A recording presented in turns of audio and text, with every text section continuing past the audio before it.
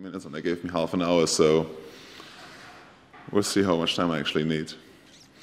What I'm talking about is the Opencast Annotation tool. We contracted the Elan e.V. to make some changes for us. I'm only going to go through the big changes, but there have been quite a few. No. Well, that doesn't look good. It was supposed to be full screen. Never mind. What the hell? Just a sec. For some reason, the first slide was like... Yeah, that slide looked good. The rest doesn't. Just a sec.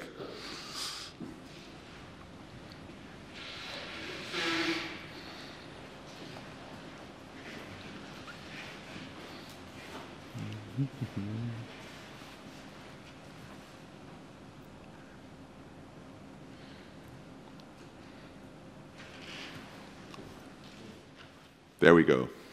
That looks better. So this is the Opencast Annotation tool. It's a tool to analyze and annotate videos. Who of you already know this tool? Well, it's actually not so many people. Well, okay.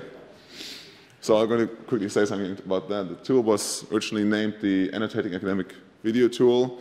It's originally developed by Antoine and was used a lot in Switzerland. It's made to annotate videos, as I said. So you have like a video pane on the left side, and you have like a timeline under that. And you can have free text annotations and structured annotations. And I'm not a user myself, but as far as I know, they use it in teacher education to classify certain moments on how the teacher interacts with the students, and then to classify the different kinds of actions they took to react to the students. And the use cases that we have for this tool is that we have the scientific point of view that we want to compare expert ratings. So they make a recording of a lecture, and then they have multiple experts across multiple universities rate this video, and then they just compare these ratings. And the second use case we have is that they use it in teacher education. So they have seminars with like 20 to 30 students, and then they get the task in the seminar to actually annotate this video, and then afterwards the instructor is going to compare these annotations and then most of the time just discuss it with the students, or sometimes even grade it. We were approached about this tool about 1.5 years ago by one of our professors who saw it in Switzerland and wanted to use it, but in order for us to be able to use it, we had to make quite some changes, and I'm going to go through the biggest changes that we've made, or that we actually had made. Those are that now there are custom ACL actions that restrict the access to this tool. There are new sharing options. You can now filter by categories and even by tracks. And the export is now limited to the current video, and you can reply to comments, and some UI changes were made too. I will go through those in detail. What we added in custom ACL actions is that within the annotation tool, we can now differentiate between students and instructors. So students just get normal access to the tool, while instructors can actually edit public categories, like edit, change, delete, and also have access to tracks which are only shared with instructors. Which brings me to the next point, which are the sharing options.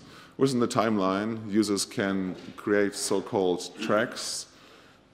I actually don't know if there's a limit to the tracks a user can create, but you can create multiple, and for each track, you can define the sharing options. So by default, the track is private, but you could always change it to public. However, we had the use case that instructors wanted to use it with multiple students at the same time. So if they wanted to share it with the instructor, they had to make it on public, but then the other students could see what the other students did and could basically cheat. So we had to add the options to be only able to share a track with instructors so that other students don't see it. This is possible now. I think it was like implemented a week or two ago. What's added as well in line with this is additional filters for tracks and categories. It used to be possible to select which tracks to display from other users, but you could only choose a user. So if a user had 10 tracks, you could not choose to get like the first 5. You could just say all tracks from that user. And now you can also just say I want like the first or the second track. And furthermore, you're able to filter which categories you want to have displayed in the structured annotations, which I'm going to show you in a demo later on. Furthermore, we also improved the print and export. Basically, there is a print now that actually works, and the export is now limited to the current video. Before that, if you hit the export button, you just got all the annotations that there were in the system. Now it's just the ones you actually have access to. Another new feature which was requested by the instructors was that they would be able to reply to comments. The use case for that was that most of the time, if a student makes an annotation, they were using the structured annotation and then were making a comment to that to justify why they used this structured annotation. And then later on, the instructors would give feedback to them. So now we added an option to be able to reply to comments so you actually see what's the answer. Furthermore, the UI has been translated, well, at the moment only to German using Crowden, but if you want to add another language, that's totally possible now. I don't know, for our Swiss users, maybe French or Italian, I don't know what you might want to have, but certainly possible. Another option that has not been implemented yet, but that we are looking really forward to, is to have so-called UI templates. At the moment, the UI layout is completely fixed with the timeline under the video, and we want to be able to have like a full screen of the timeline because it can be quite small. If you want to compare multiple tracks, it's quite hard to do.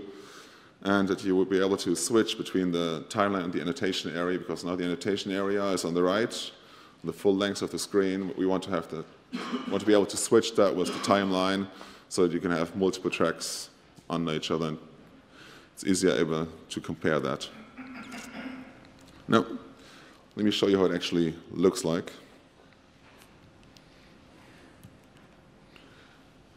Yeah, that's the annotation tool at the moment. So as I said, on the left side, there's like the video. Under there is the track.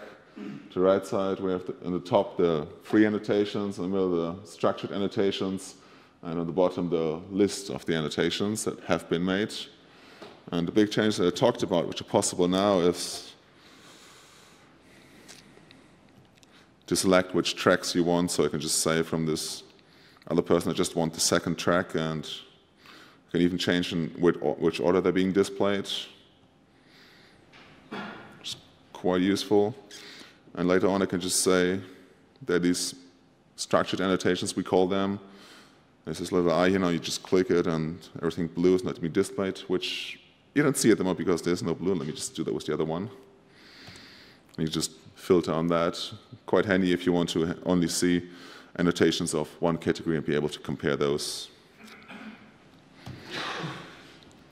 Well, yeah, those are the big changes we made. There were some all minor details, like on the top left side you see the detail and a few more bug fixes, but that's pretty much all the big changes we made. Do you have any more questions about that?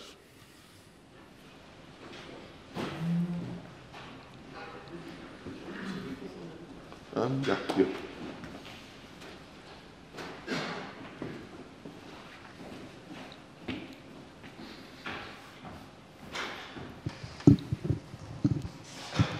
Hi. Sorry if you said before, I'm not sure, but what is the backend of the annotation tool? Works with normal Opencast as far as I know, but I think you really can answer that is question there any backend apart from Opencast there? The annotation tool adds 3 modules to the Opencast installation.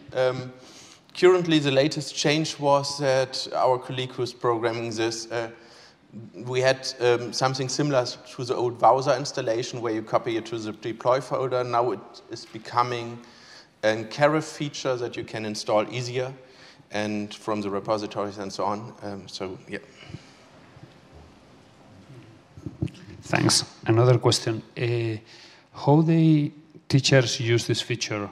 So they do their lectures in a special way, or just you plan it leave open for any student to comment, or? Well, the use case is that we're starting next semester, we're going to enable an upload for students and instructors from the LMS. So the instructors using this usually produce their own videos. They, most of the time, just have their own cameras, go into schools and then actually film the lectures happening there, and then upload those videos to the LMS and then just access via the LMS. So we just say that based on the roles in the LMS, we restrict which people have students access and which people have instructor access to the annotation tool. But we actually just allow everybody from the LMS to access this. Yeah, but there's no, let's say, a special way to make the lecture for making sure that students access or whatever. Oh, no. Is it tied to a typical player, or can you just use it with a different player? In Manchester, we use another player, so I'm wondering if we could use that and add it to the player if you want to. Well, I'm not a developer. I'm pretty sure Rüdiger can answer the question better than I can. So initially, the tool had only an HTML5 video element. We switched this on your demands to media elements as an default view, so that's looking at least the same on all browsers. That was the problem that you had, that in some browsers you had a download button and stuff like this. Yeah, I only remember because whatever the browser wanted to deliver. So at the moment it's media elements, and I guess in the near future we might consider to switch this to Paella Player, as we included. That would be a natural choice. And if you want different players, there's a player connector in the architecture. So you can say whatever you want to include there. And at the moment, the default is media elements. By the way, you talked about the layout. That's what the colleague is currently working on. So we are switching to golden layout, where you finally will be able to move everything around as you want, and we will add some templates for good choices on how to arrange this. Yeah, moving everything around as you want would be even better than what we requested, so great. Yeah, he was annoyed when he tried to implement only the 3 or 4 views that you wanted, that it wasn't working as expected. And one other point to add, based on Switch, is that we are currently looking for them on a different structure. Currently, it has to be installed on the same node where the search endpoint for Engage is. As Switch does not use the search endpoint, we are now updating the endpoints within Opencast to deliver the data that would come from the search endpoint, so it can be better scaled on any other server. But maybe you want to add something else. No, it was just a question. If you can just show the UI templates you spoke about. I haven't designed them yet, but I can describe them. So you see those annotations on the right side here? We want to be able to move those here so that we can have this timeline on the left side on the whole length of the screen. It's like one of the templates we wanted. The other one would be to have this timeline in full screen. That's already requested, but as Rüdiger said, there might be more. So the next version, and that's currently these days under development as a colleague is staying home and working on this. The first draft that I saw is simply he could grab anything and move it to another point, and if you remove something, the space is filled and so on. So it's a more flexible design then, and we will add some templates that you can select for these views that you want to have.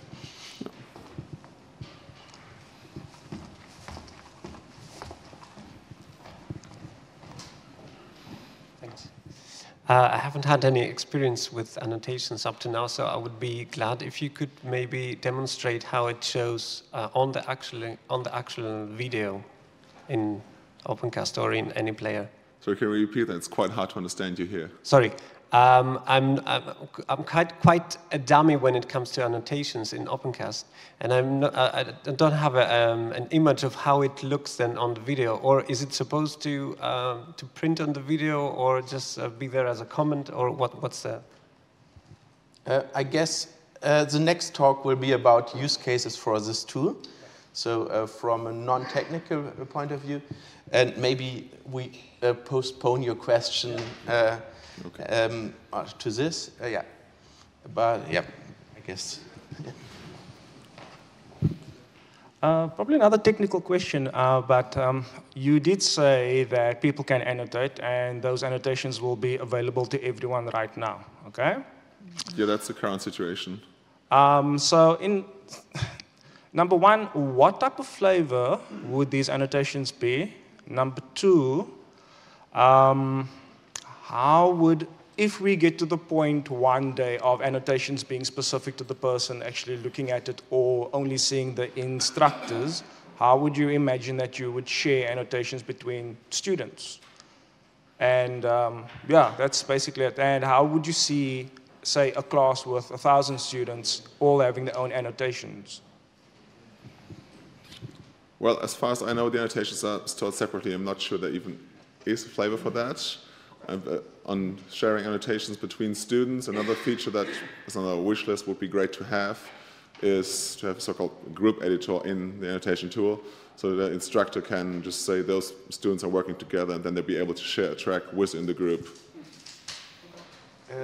Yeah, so there is no track for annotations. It's at the moment really in the database and pulled from this tool, and it can be exported to other tools. So the use case is not like a regular player. The use case is more as a scientific tool where you can gather data from a recording and analyze it with SPSS and other tools, Excel if you want to, afterwards, so that you get quantitative data. But maybe David will expand on this, otherwise we keep it in that discussion. Any more questions? One more in the front.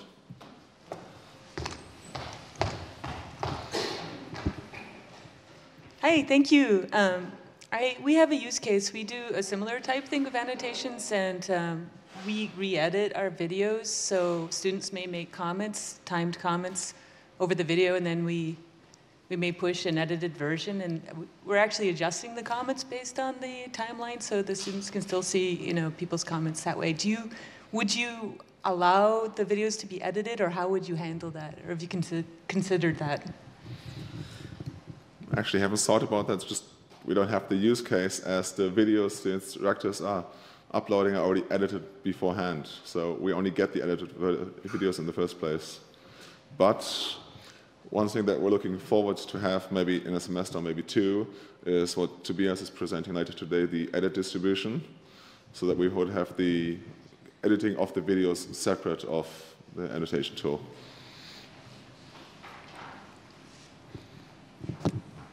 Okay. Okay. Thank you.